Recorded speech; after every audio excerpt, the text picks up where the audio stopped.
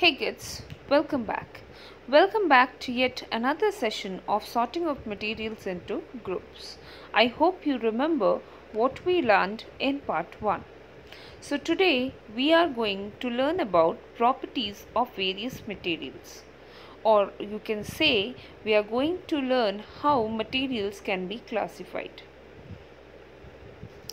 Materials are classified on the basis of the following properties: their appearance, hardness, solubility, heaviness or lightness, and lastly transparency.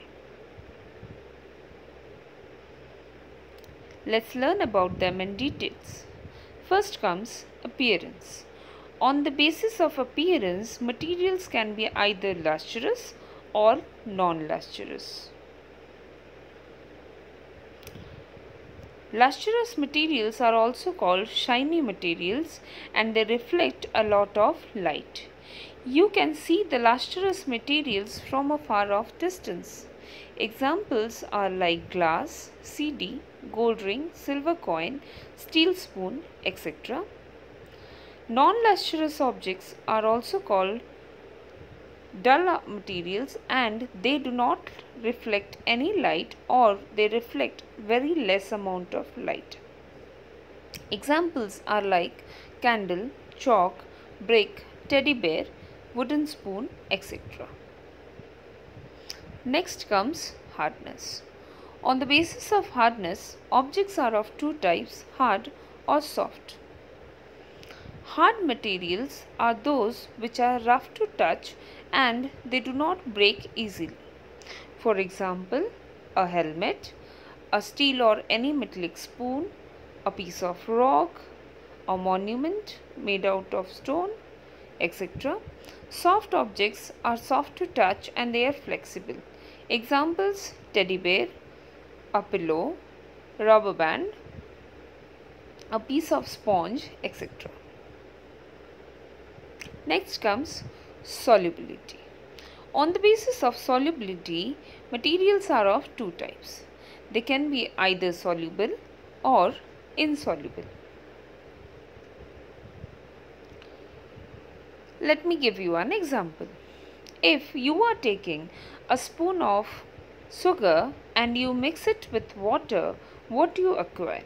You acquire a glass of sugar solution.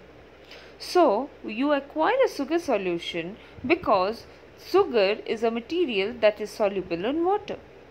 In the same time, if you take a spoonful of sand and you try to mix it in water, what will you acquire? You will acquire no solution. Reason: sand is insoluble in water. So, similarly, there are also some of the gases which are soluble in water like oxygen, CO2, etc., whereas some gases are insoluble in water. There are also some liquids which are soluble in water, like if you take the juice of a lemon, then it is soluble in water, whereas if you take oil, it is insoluble in water. So there are all the three states of matter are either soluble or insoluble in water.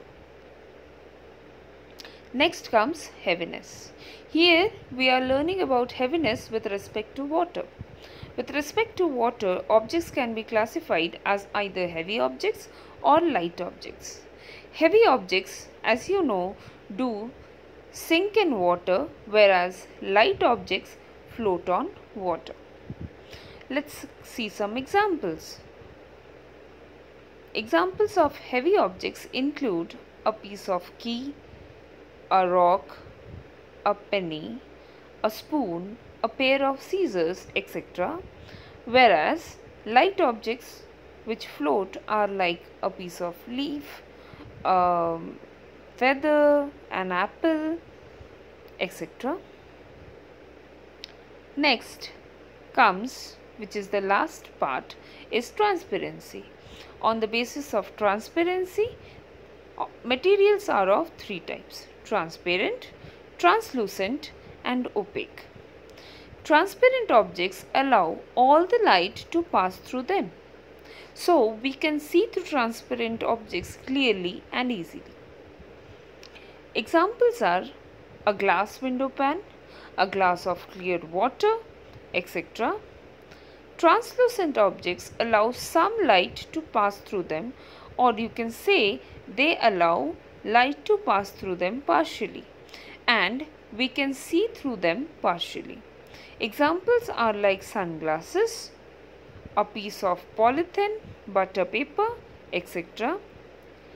Finally comes opaque objects.